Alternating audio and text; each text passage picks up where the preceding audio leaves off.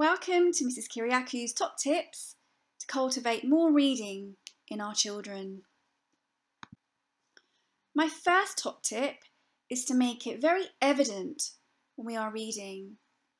A lot of our reading is done on devices such as phones, iPads, Kindles. So it's really good to draw attention to when we're actually reading and share and make it obvious that we're reading. In fact, instead of reading on my Kindle at times, I'll purposefully pick up a book so that my own children can see I'm actually reading a book. And that way they'll take interest and ask me what page I'm on and what I've learnt so far about the characters. And that seems to draw their interest a lot more sometimes. Also, a lot of our children may have people they aspire to be like or role models, and it's really good for them to see these kind of role models reading too, and for us to draw attention to the fact that these people they aspire to be like are also readers.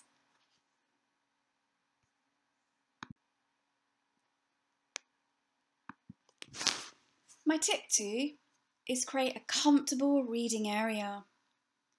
Pick a spot in your house which is bright, comfortable, and really inviting.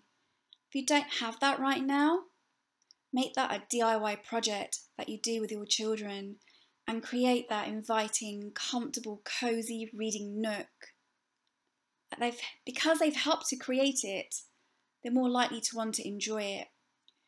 Make it a place where children see that as a reward for something, to be able to sit there and enjoy their books.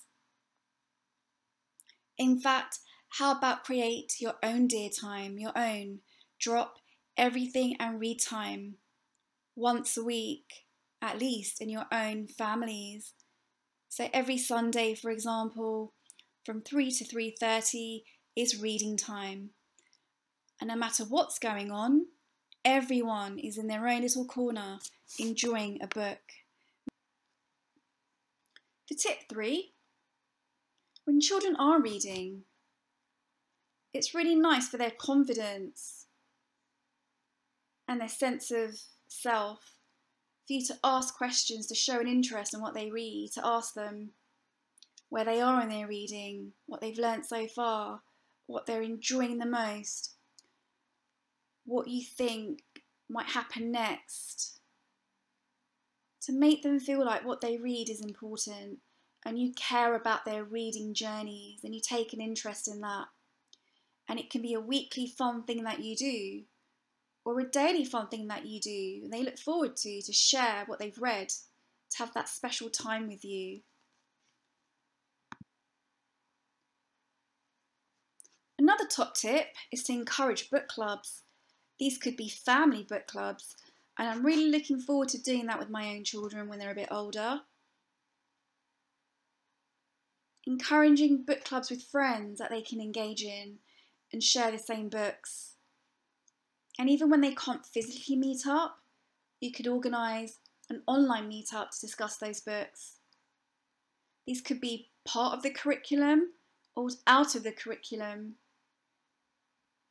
There are also a wide variety of online book clubs that you could join and your children can join, that you can oversee, that they can really enjoy.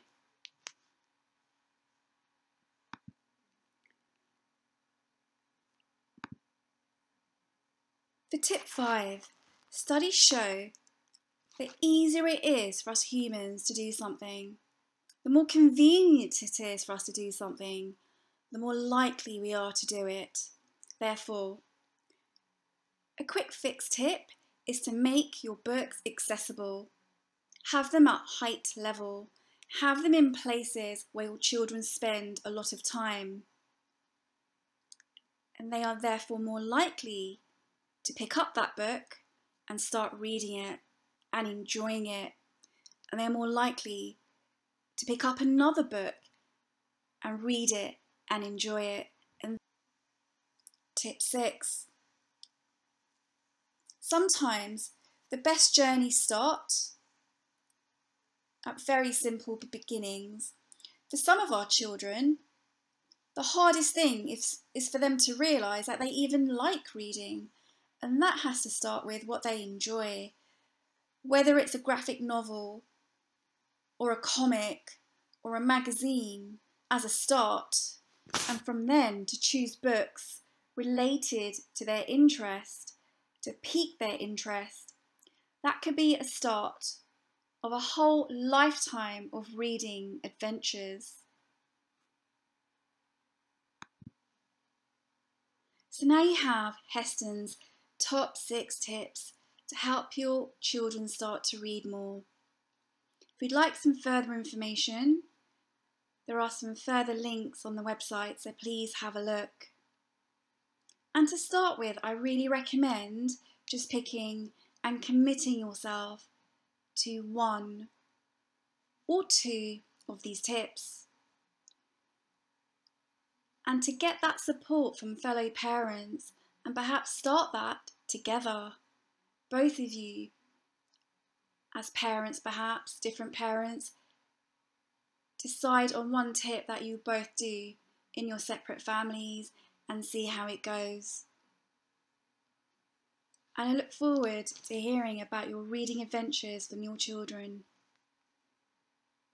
Thank you.